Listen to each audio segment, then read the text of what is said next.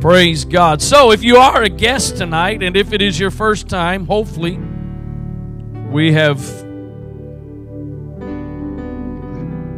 helped inspire some thoughts in you that you wonder what you got yourself into. But you are in very good company, because the high percentage of people in this place this evening had the same experience. So praise God. But in all sincerity, we welcome you tonight. If you are a guest, we are very glad to have you in service with us tonight. If you're watching online tonight, wherever you're watching from, pray that you are blessed by what's already happened and whatever else may happen in this service. In Jesus' name. Proverbs chapter 11.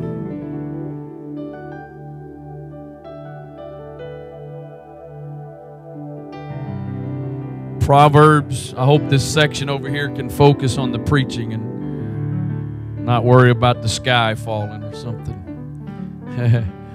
Proverbs chapter 11, verse number 24.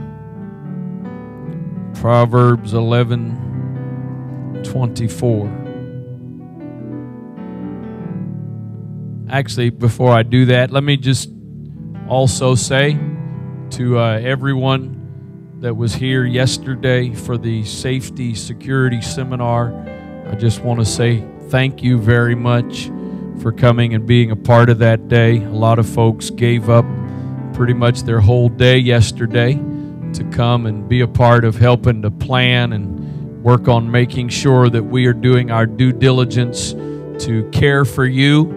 And while we believe and have faith that God is going to protect us, we also have a responsibility to do our part. And so there was lots of work and effort yesterday. And so again, to all of you that were here yesterday, thank you very, very much for giving up your Saturday and coming and being a part. I pray God blesses you, not only for yesterday, but also for your love and burden and commitment to His cause.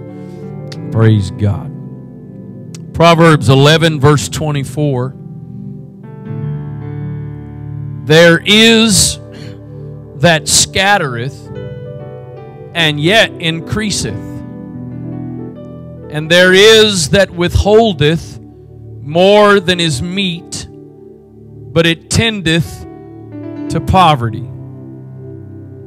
I do not have ADD, but I am extremely distracted in this moment. I just have to tell you. All you squirrel folks must be going crazy right now.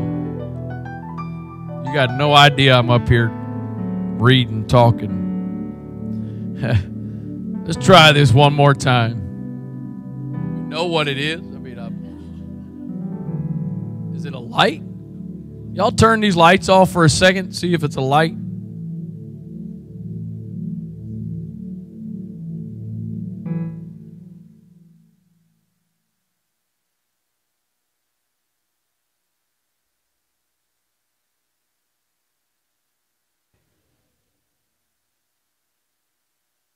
We need a spirit of discernment right now.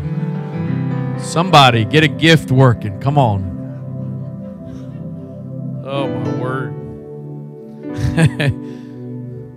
Proverbs 11:24. There is that distracteth, and yet continueth.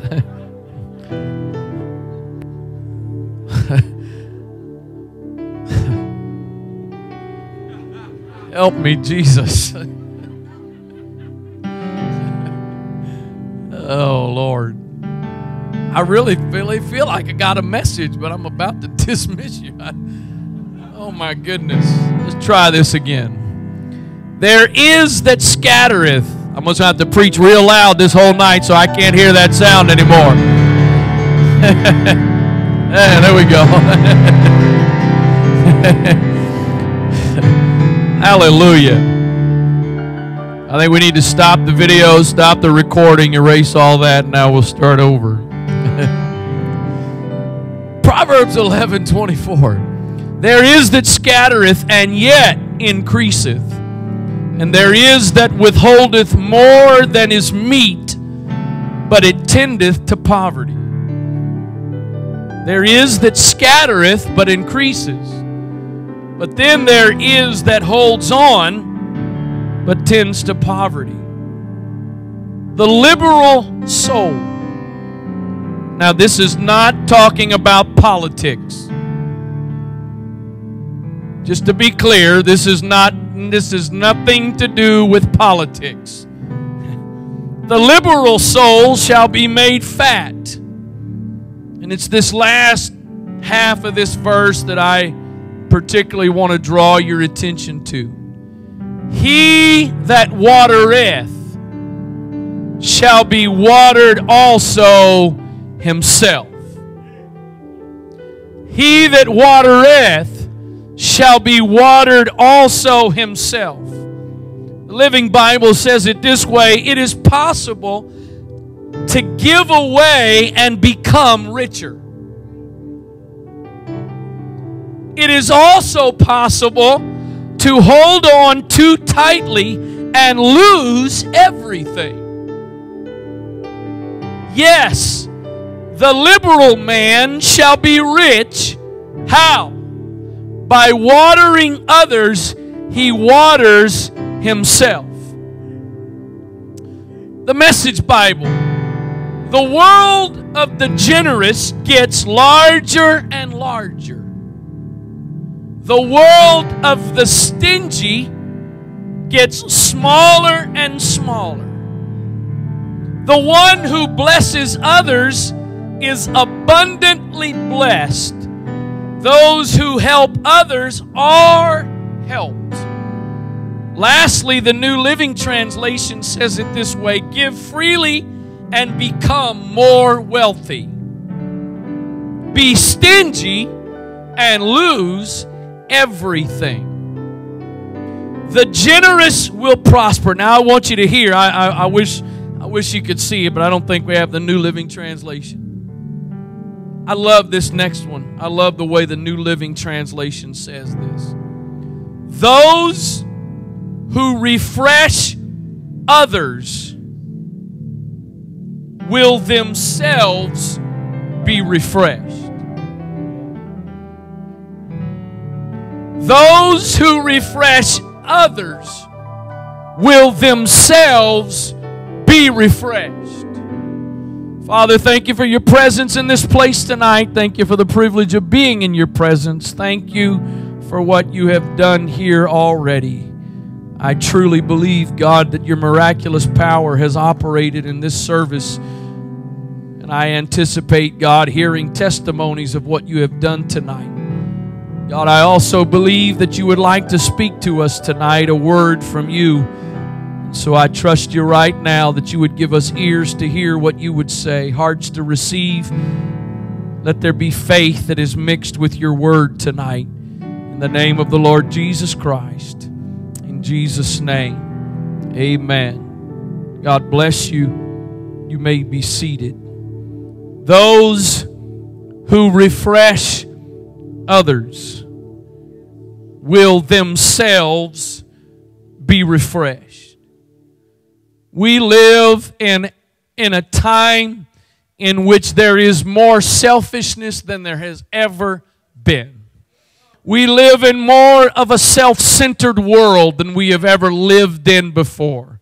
We live in a world that makes it more about me, myself, and I than has ever been before.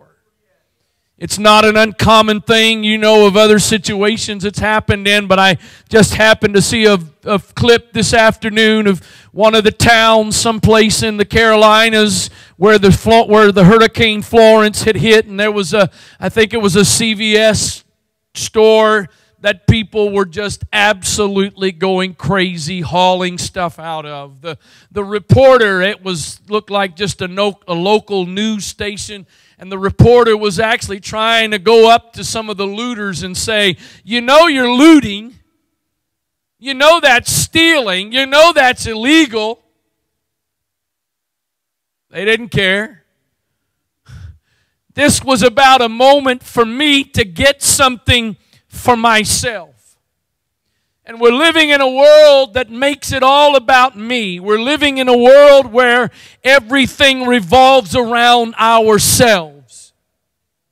And we're living in a world that is more unhappy than it's ever been. We're living amongst people that are more dissatisfied because the wise man said, if you try to hang on, if you try to hold on to it, you actually will lose it.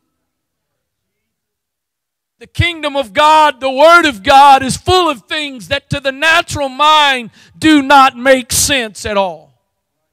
The Bible says if you want to save your life, then you need to lose it. But the way to lose your life is actually to try to save it. You try to hang on to your world. You try to control your world. You try to plan everything out and do everything you want to do the way you want to do it. And you can rest assured it's not going to work out. I realize if you're like me, and some of you, maybe you're a better person than I am and you've never had this challenge, but I've got to admit, at times I've thought, you know what, I think I could be the first person to get a couple $1 million and be content. Because we all think if we had just a little bit more, we'd be happy. We all think if we got just a little more, or if we had what they had and lived where they lived and wore what they wore and went on vacation where they went on vacation, that we would be happy. And I realize not having the chance to experience that leaves perhaps a bit of doubt, but just go pay a little more attention in the checkout line next time you go in the grocery store. If money can buy happiness,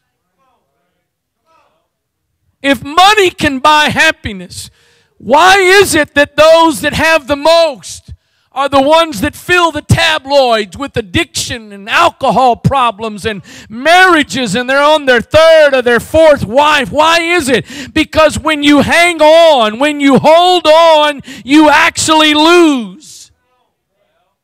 It is possible to hold on too tightly and lose everything.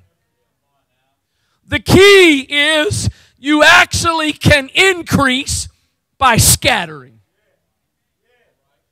There is increase that comes by scattering. There is increase that comes by taking what you have and giving. I wonder if part of, and I'm sure this is not the only reason, and perhaps it's not even at the top of the list, but I wonder if one of the reasons that Christianity is on the downturn and a church attendance is on the downturn, I wonder if it's because if you listen carefully, you can listen to the majority of what is preached in a church is now about me as an individual. How can I have better? How can I get better? How can I have more? How can I be happier? I came across, I was looking up something on YouTube, or actually I think I had a message playing on YouTube, and one of the links caught my eye, and I clicked on it, and it was a guy, and it was apparently some kind of TV show, talk show type deal, and he was the kind of the heading. Please don't go look this up, because I will tell you there was words that were used that you shouldn't listen to, but I was also quite enthralled by what this guy was doing, so my apologies. Just being honest with you, whatever. But the basic theme was something along the lines of last week in TV preachers or something like that. I've heard something I have never heard before. And the fact that this guy gets away with this blows my mind. He told people, Brother Kimbrell you need to get your wife to hold you up there for a moment because you may fall over on this one. He was telling people if you want to get out of credit card debt, you got credit card debt, you want to get out of it, you use your credit card for a $1,000 seed offering, and God was going to work to turn that around to pay your credit card off.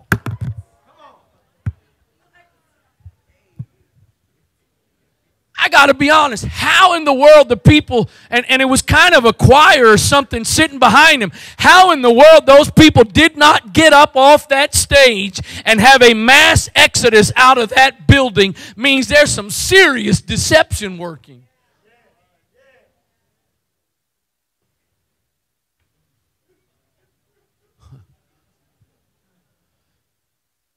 But too much of what we do is how can I get more?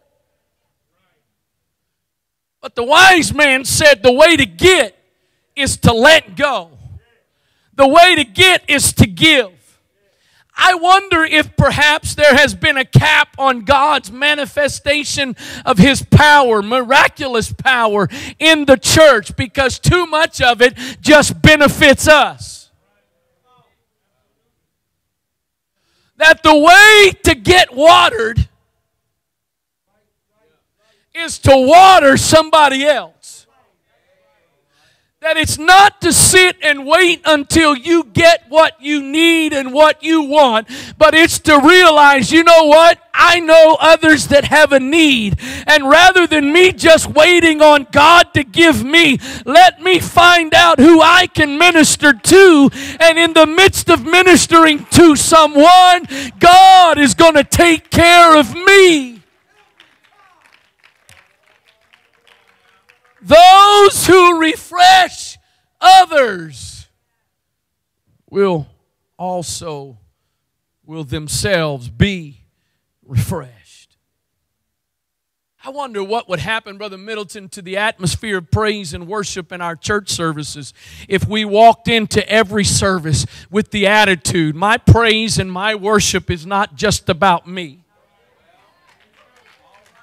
But there may be somebody else that comes to that service today that the circumstances and situations of their life are such that they need something from God. They need a touch from God. They need a work of God in their life. And so I know that the Bible says He inhabits the praises of His people. So if I can just give God some place to occupy, then somebody else that needs something might get something as a result of my praise, but in the midst of them getting what they need, God is going to give me what I need.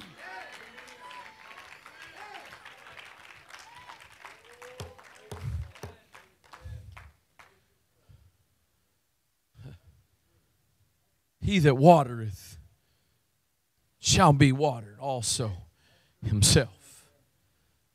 Let me just, I thought I was going to touch on this later in this message, but I'll just say it now. I feel in my spirit that God is about to release something new in this congregation over the next few weeks. Because we're about, for the next 5 Sundays, more than we've done in a long time, that it's not about let's see what we can come and get. Let's see what God will do for us. I'll just go ahead and throw it all out there. I thought it was going to be at the end, but I'll just have to say it now. I believe, in fact, let me just be bold enough and say it this way. I prophesy that over the next 5 weeks, there are some people in this place that you are about to get a whole new level of healing in your life.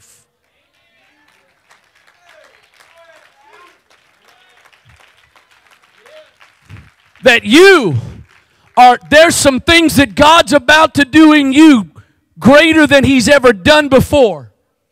But that's not going to come by you coming the next 5 weeks every service, sitting there waiting for God to give you something. It's going to come by you walking into this place with the belief that there's somebody here that needs to know today that God can help them with their grief and their loss. So if I will help create the atmosphere for God to work while God helps them with their grief, God's going to help me with my grief.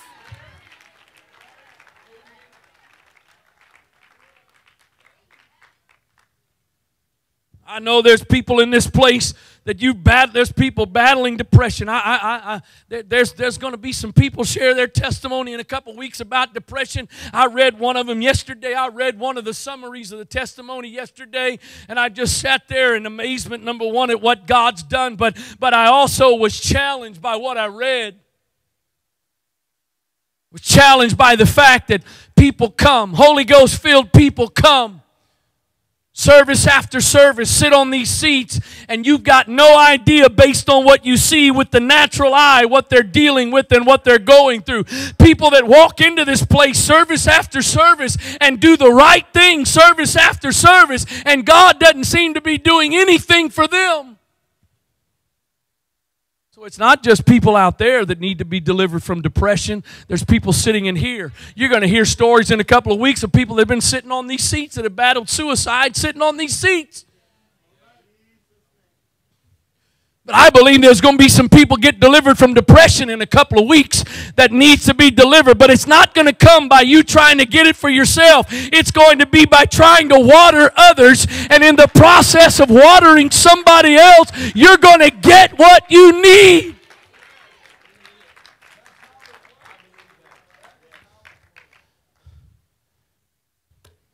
Not just people out there that've got families that are in crisis. There are marriages sitting in this place right now tonight that you need God to do some healing and work in your relationship.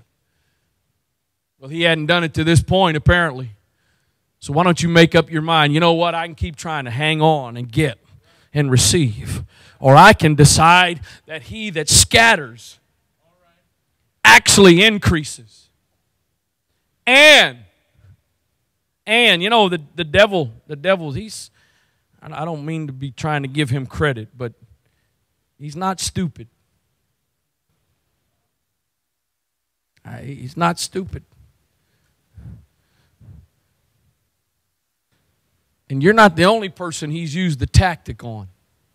How can you tell somebody else God can do that when He's not even doing it in your life? How can you tell somebody else God will deliver them from depression and you've been under a dark cloud for months? I'll tell you how. By scattering. Because in the process of scattering, there's going to be something that comes back. The Bible says if you give, it's going to be given. Good measure, pressed down, shaken together, running over. The problem is I get based on the level with which I give. You reap what you sow. In every aspect, not just your money. Some of you barely pay your tithes and you wonder why you barely get by. He said you sow sparingly, you reap sparingly. Some of you sow sparingly in your praise and in your worship. Some of you sow sparingly in your prayer. There is a principle. You get to the level that you sow. But oh God, what could happen in this place collectively, and what would happen if in our lives individually if we would decide, you know what, where can I water? Where can I scatter some seed? Where can I allow the Spirit of God to flow through me to touch somebody else? Because it's in refreshing others that I myself get refreshed. I preach to some precious people tonight that you have so fallen in the trap of the enemy because you are making so many decisions in your life based on what you think is best for you and what works best for you and what's going to be best for you. You know what you're doing? You are holding on tightly. And you can hold on so tightly that you lose everything. Haggai chapter 1, verse number 1. I used this passage a couple of weeks ago in a service, but I'll use it again tonight. In the 2nd year of Darius the king, in the 6th month, and the 1st day of the month, came the word of the Lord by Haggai the prophet unto Zerubbabel the son of Shealtiel, governor of Judah, and to Joshua the son of Josedech the high priest, saying, Thus speaketh the Lord of hosts, saying, This people say, The time is not come, the time that the Lord's house should be built. Then came the word of the Lord by Haggai the prophet, saying, Is it time for you, O ye, to dwell in your sealed houses, and this house lie in waste? Now therefore thus saith the Lord of hosts, Consider your ways. You have sown much and bring in little. You eat, but you have not enough. You drink, but you are not filled with drink. You clothe, but there is none warm. And he that earneth wages to put into a bag with holes. Some of you here tonight know what it's like to get a raise. And you get that raise with the expectation, well, things are going to get a little bit better now, and not ever experience one single bit of relief. Because God, not the devil, God, just so has a way to decide, you know what, you want to put your stuff first. You want to keep yourself first. I have a way of not even letting you enjoy the increase that you get. Will God do that? Sure. Because He's so unkind? No. Because He's so loving. Thus saith the Lord of hosts, Consider your ways, go up to the mountain and bring wood and build the house, and I will take pleasure in it, and I will be glorified, saith the Lord. You looked for much, and lo, it came to little, and when you brought it home, I did blow upon it. Anybody been rebuking the devil, rebuking the devil, rebuking the devil, rebuking the devil, rebuking the devil, rebuking the devil, rebuking the devil, rebuking the devil, rebuking the devil, and rebuking the devil some more? And nothing has changed? Problem is you can't rebuke God. You can't rebuke God. And sometimes God decides He's so desperate for you to be a part of what He has and to experience what He wants to do in and through you that He becomes your enemy. He says, I did blow on it.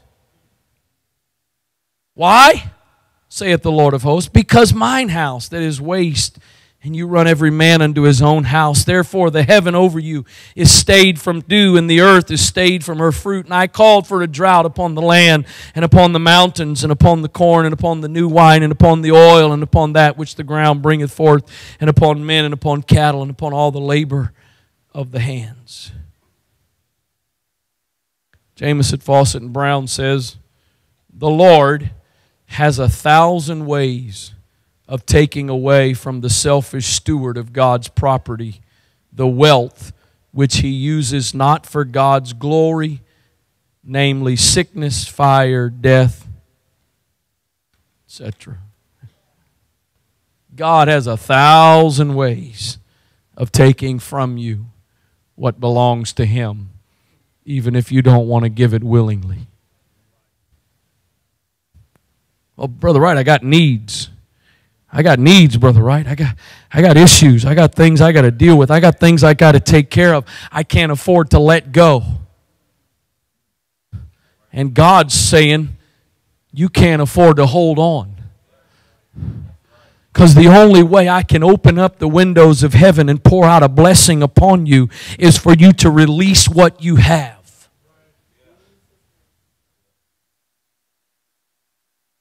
All it took was 5 loaves. Not big loaves. 5 rolls. 5 biscuits. And 2 fish. 2 small fish. I always find it kind of humorous that the Scripture was made sure it added that adjective in there. Small fish. They weren't just fish. They were small fish.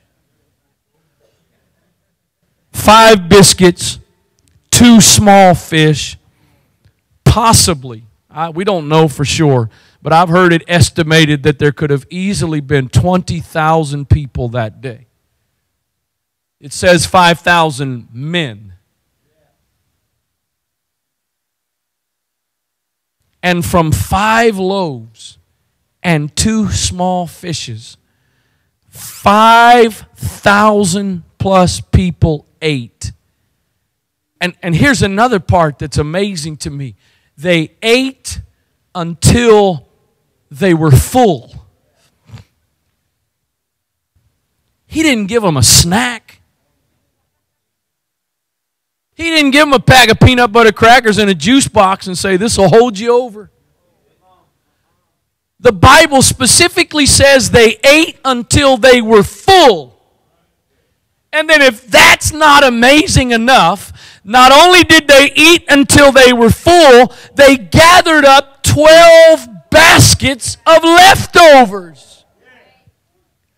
All because one little boy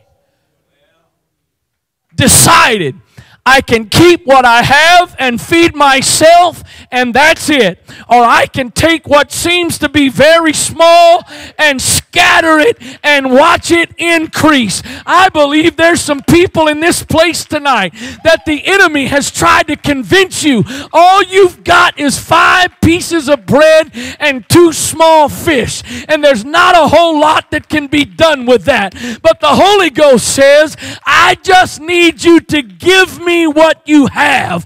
I don't need you to worry about what you don't have. I don't need you to worry about what you can't do. I just need you to give me what you have. Because 5 loaves and 2 fishes in a lunchbox has the potential of feeding 5,000 plus people if it will just be released. Because when you water, you get watered. When you give, He gives back. 2 Corinthians chapter 4, verse number 7. Brother Middleton quoted this during prayer. But we have this treasure in earthen vessels, that the excellency of the power may be of God and not of us. Some of you can identify with these next couple of verses. We are troubled on every side. Hopefully you can say this next part though. Yet not distressed. We are perplexed, but not in despair. Persecuted, but not forsaken. Cast down, but not destroyed. Always bearing about in the body the dying of the Lord Jesus, that the life also of Jesus might be made manifest in our body. You got to identify with the dying if you want the life. You got to be willing to identify with the dying if you want to get the living. Most of us want to jump straight to the living. We don't want to deal with the dying. But He said we are always bearing about the dying of the Lord Jesus, so that the life also of Jesus might be manifest in our body. Listen to this next couple of verses. For we which live are always delivered unto death for Jesus' sake. Anybody, you can raise your hand if you want to. Don't raise your hand if you don't want to. Run the aisles if you want to. I don't care. Anybody ever feel like it's one problem, one challenge after another in your life? Why should you expect anything else? You are always delivered unto death for Jesus' sake.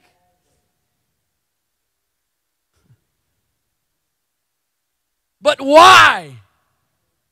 So that the life also of Jesus might be manifest in our mortal flesh,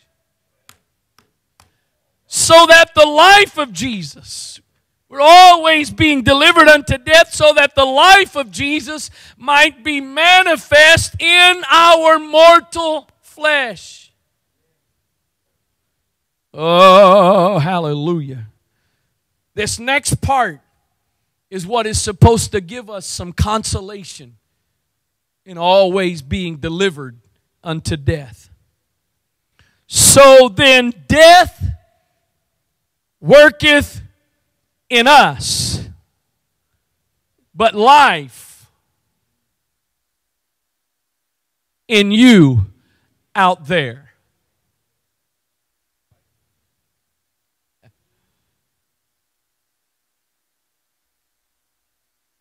So then death works in me as pastor of this congregation, so I can deliver a word that life will work in you. So then death works in a deacon, so that life can then be delivered to somebody else. That's not what I signed up for. I don't think he asked if you wanted that or not. You need to read the fine print. We, having the same spirit of faith, according as it is written, I believed, and therefore have I spoken. We also believe, and therefore speak, knowing that he which raised up the Lord Jesus shall raise up us also by Jesus, and shall present us with you. For all things are for your sakes. For all things are for your sakes.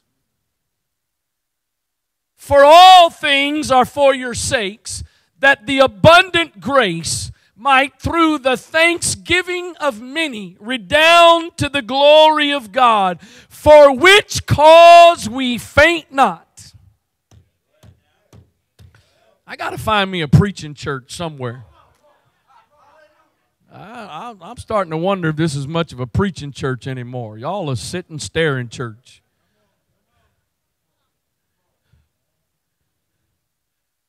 We may have to get you up here, help me out, see if we can get a little bit of life in here. For which cause we faint not. Because of what I just read, we faint not. For though our outward man perish, though our outward man perish, though the circumstances around me may not be good, though the situations in my life may not be going the way I want them to, though the pain in my body is not what I want to deal with, though the money in my bank account is not as much as I want, though the house that I'm living in is not where I want to live, though the car that I drive is not what I want to drive, though my kids are losing their mind. Not mine, somebody else is just saying. Though the outward man, I know a bunch of you are about to snicker at me. That's okay. Go ahead and do it. Because some of you got me by 30, 40, 50 years. But I'm telling you what, this getting old stuff is, my goodness, it's frustrating.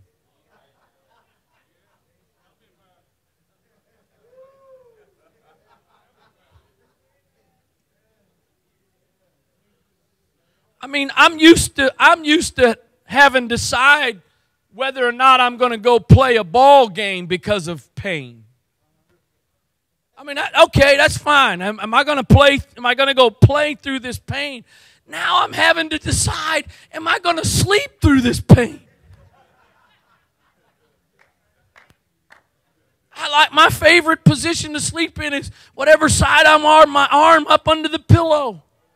I'm going on probably 2 years now that I can't do it on the right side. And now the last couple of weeks, the pain's starting to take over in the left side. Are you kidding? I'm trying to sleep. I'm not trying to run a marathon. I'm not trying to play football. I'm just trying to sleep.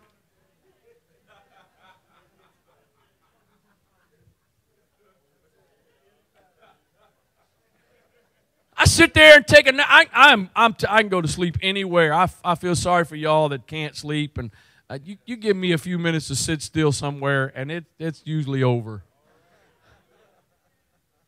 I now sit there, and I like to fold my arms when I sleep, but now my shoulders start hurting from pulling down on each other. I'm like, are you kidding me? Though the outward man perish, I may not be able to do what I used to do. I may be losing some physical things, but in the midst of that, I don't have to lose what's on the inside, because while what's on the outside may perish, the promise is that on the inside, it can be renewed day by day.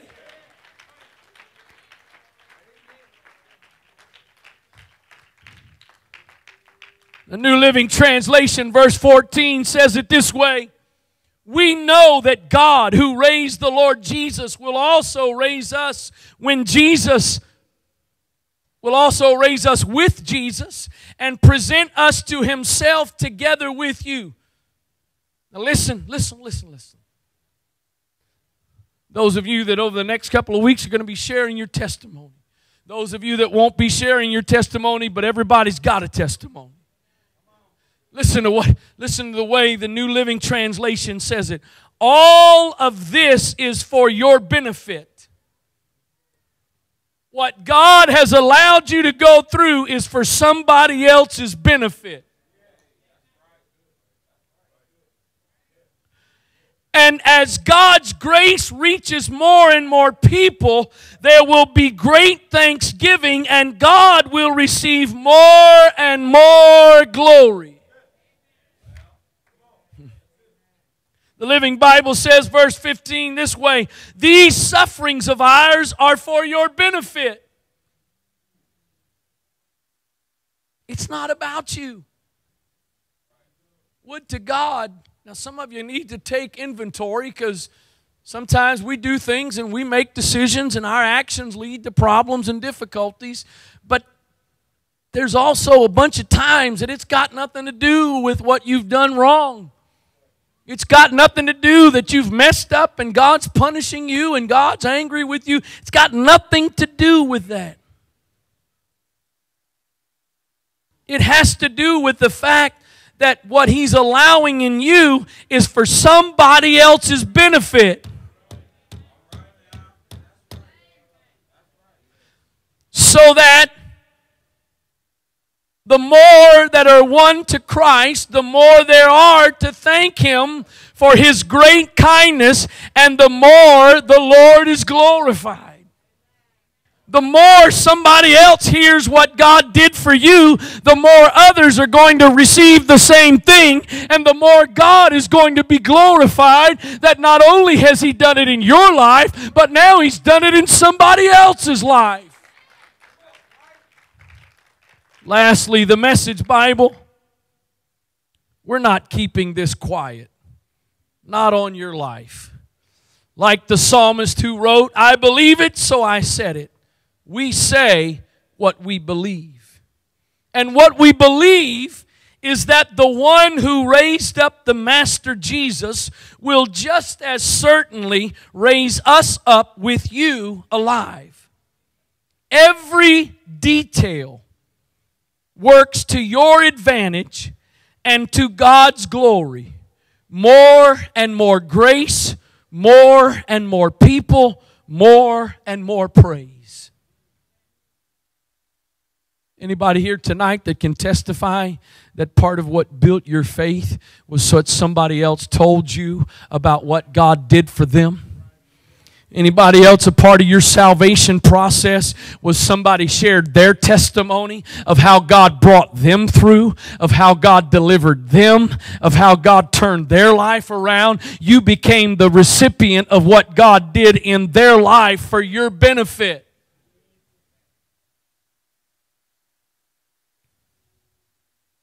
It's not about you. What would happen if we truly could change our perspective on some things? And when troubles arise, when difficulties come that are beyond our control, that we know this is not a result of it's like you go and getting a bunch of credit cards, spending all kinds of money, and then getting upset that God's not faithful. That's on you. That's not on God. But when you know, to the best of your ability, you've been trying to follow Him and obey His Word and do what He wants you to do. And when you make mistakes, you repent and you get back up and you go on. What would happen if you started looking at the challenges and circumstances in your life and realizing, okay, my outward man's perishing, but I'm being renewed in the inward man because God is doing something in me for the benefit of somebody else? What if God's let some of you precious people go through some dark valleys of depression simply for the fact there's somebody else out there that needs to know I can be depressed and God can deliver me? What if God's allowed some of you to go through some very painful situations that maybe in your flesh you did not want to go through, but there was something He was using you for to produce in somebody else's life so that the glory of God and the praise of God could multiply in others, because what you have now experienced, they can experience as well. You see, oftentimes, it really is our challenges, it's our difficulties that God brings our way to simply let us know what we really do have.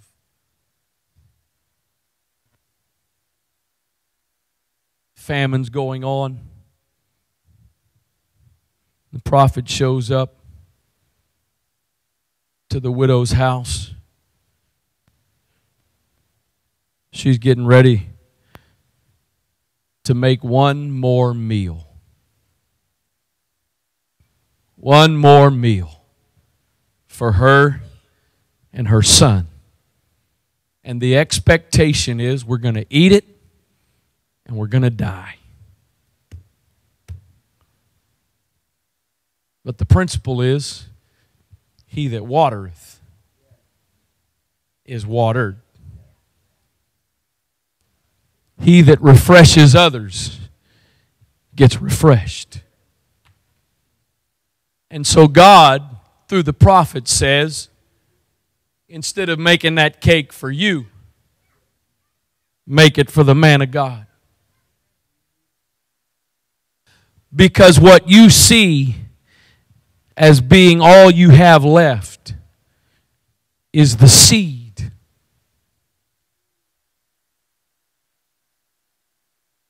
to get you through whatever's coming. I wonder how many times we've had to walk through times of want, because in the moment God put seed in our hand, because all we could see is what we had and measured what we needed, we held on to it. And so we had to walk through some times of lack, because the seed we were given to sow to get us through those challenging times, we held on to it. And we held on so tight that we lost. Instead of releasing, scattering, because the way to increase is to scatter. I know some feel differently. Maybe some of you feel differently tonight. That's your prerogative, obviously. But you know what? I personally love church. I love coming to church. I love being a part of the church. Not that we are the church, but I like being a part of church. And this is really, I guess, a little bit carnal, but I mean, let's be honest. If we are going to come, it's nice for something to at least happen. I mean, if we are going to come and be in church, then it'd be nice if things would just kind of happen. I mean, we don't want to just sit and be bored for an hour or 2 hours. It'd be nice if God would move and things would happen and people would be ministered to, and hopefully a word from God goes forth through a message in other ways and something happens. I mean, you know, we don't want to have to come to church and just endure to the end.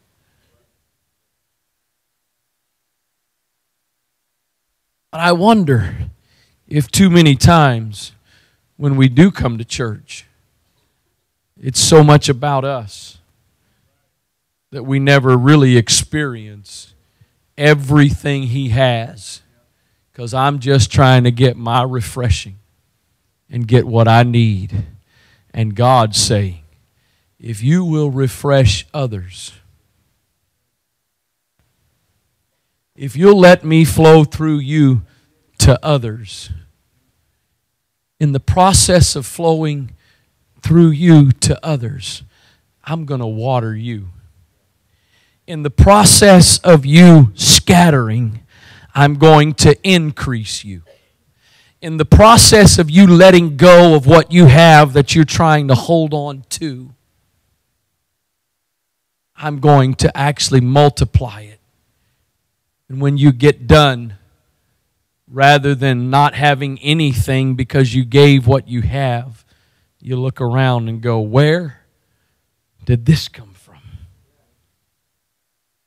I know some of you, a lot of you here will never stand in a pulpit and preach a message. Most of you are intelligent enough to be able to at least probably already know this and figured this out for yourself. But just in case there's some of you that still don't know it, if you think every time myself or any other preacher stands to this pulpit and they are just oozing with faith and confidence and trust in God and that everything is good, you are sadly mistaken. In fact, most of the time, you are saying one thing and your mind is saying another thing. Did you really just say that? Did you really just tell them that? Did you forget about what you're going through? Do you forget about what you're facing? How could you say that? Because those that scatter, those that water others, are then watered themselves. I know I said it already, but I'm going to say it again as I close. I believe in my spirit that God is about to take us to another level. If we will truly get our focus off. There's going to be times, I'm sure, over the next 5 weeks, you're going to come into church. If you come here on Sunday morning or when we gather on Sunday night, that there's going to be problems and difficulties in your life. There's going to be needs going on in your life that you need God to do something and intervene. But I believe that if you will make up your mind for the next 5 weeks, and when the 5 weeks is over, for the rest of our lives, short term, then long term. But if we will make up our minds that I'm going to push past what I'm going through, I'm going to look beyond the pain and the suffering and realize that while I may be experiencing death, it's so that life can be working in somebody else.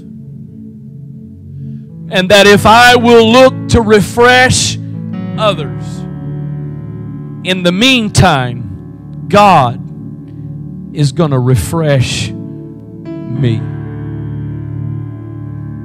That if I will choose rather than to hang on to what I have tightly and not let go, if I will release, I'm not going to lose. I'm actually going to increase. I know to the natural mind that doesn't make any sense. You don't give away and then end up with more. You don't give and let go and end up with more than you started with. But that's the natural. In the spiritual, it works much different. The Bible says, I believe it's somewhere in the book of Job, that the rain that comes down is in accordance to the vapor that goes up. So if you liken that to the vapor being our praise and worship, what comes down is in response to what is sent up. But I don't think I'm the only one tonight that has ever experienced that the rain that comes down is never equal to the vapor that I sent up. What God gives back is never equal to what I gave. But God always pours back on me way more than what it is I sent up. Because I remind you, there is a principle, and it's not just about money, that you cannot outgive God. You cannot give of yourself.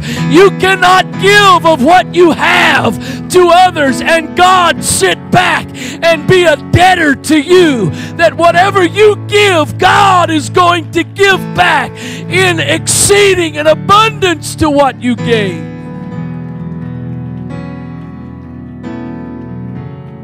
I want you to stand if you would. I know what time it is.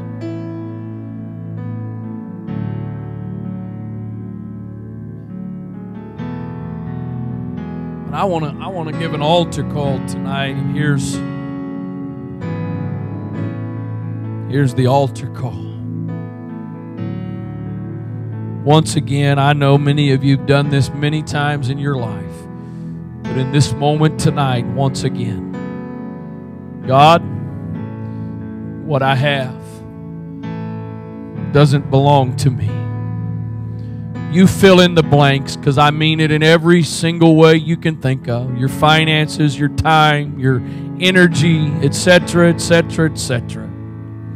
It's not mine, God. And rather than me trying to hang on tightly and keep it for myself, I'm going to scatter with the expectation that it's through scattering that I actually increase. That it's through my giving of what I have. It's through my letting go of what I have that I actually in return receive. It's the going through the circumstances and challenges and valleys and difficulties that I'm facing, that through that somebody else is going to experience and know the power of God. And the glory of God, the praise of God is going to be multiplied because the things that I'm going through, the things that I've been through. In the name of Jesus Christ, in the name of Jesus, God, you know it goes against our human nature. Our human nature is we want to hang on, we want to hold on, we want to keep for ourselves what we have. But the principle of the kingdom, the principle of your kingdom, God, is that I've got to let it go for it to be given back. I've got to release it so that I don't lose it. God, I pray that you would help us tonight. I pray, God, that afresh and anew upon this congregation would come the attitude and the spirit that it's not just about me getting watered. It's not just about me getting refreshed. It's not just about me getting what I need, but it's about others receiving what they need. It's not just about me getting a touch from you. It's about me helping to create the environment, the atmosphere, so that somebody else can get from you what they need, God. In the name of Jesus, use me to water. Use me to water someone else, God, because it's in that process that I get what I need. Use me to speak a word of encouragement to somebody else, because it's in the giving of that word of encouragement that I will receive encouragement. Use me to speak a word of hope to somebody else, because it's in the speaking of the word of hope to somebody else that I in return receive hope.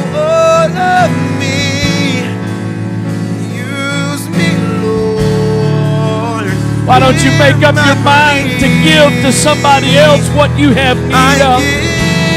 Why don't you make up your mind to give to somebody else what you have need of, and then watch God in return give you what you need?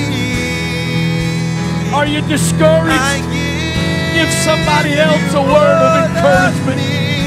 Are you battling doubt? Speak a word of faith to somebody else. Are you battling fear? Speak a word of faith to somebody else. Use me, Lord. Refresh somebody else and watch God refresh you. Refresh somebody else and watch God refresh you in return. God, let there be a spirit of scattering in our midst. Not a spirit of holding on and keeping and controlling, but let there be a spirit of letting go and releasing what we have to you, God.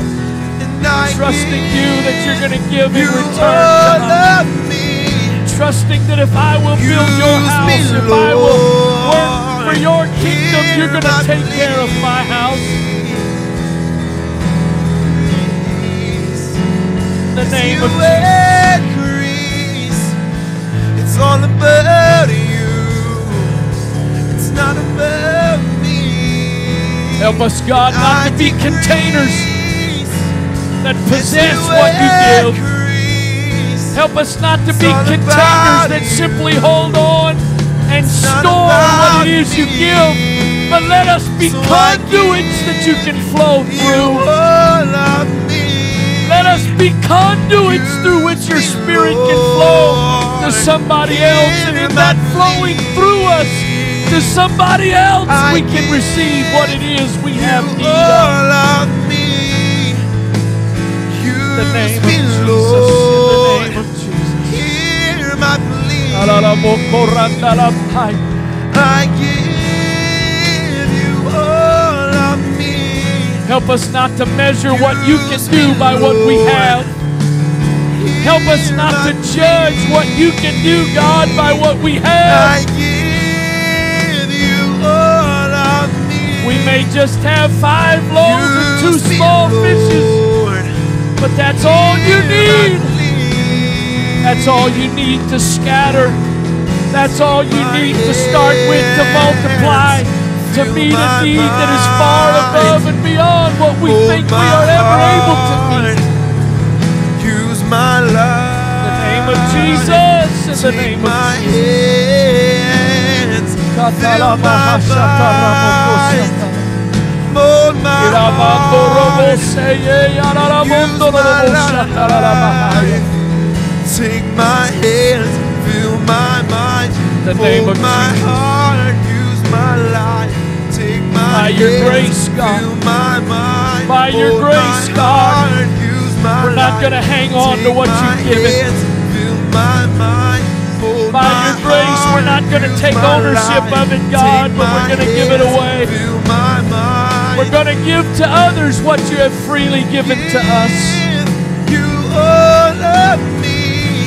That the praise and the thanksgiving might redound for many, that it might be multiplied in the lives of others, because we've taken what we have and we've shared it. We've passed it on. In the name of Jesus. Jesus, in the name of I Jesus. give you all of me. Use me, Lord, and hear my plea. I give you all of me. Use me, Lord, and hear my plea. In the name of Jesus. In the name of Jesus. Hallelujah. Hallelujah.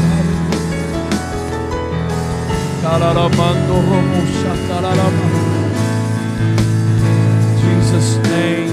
Jesus' name. Jesus' name.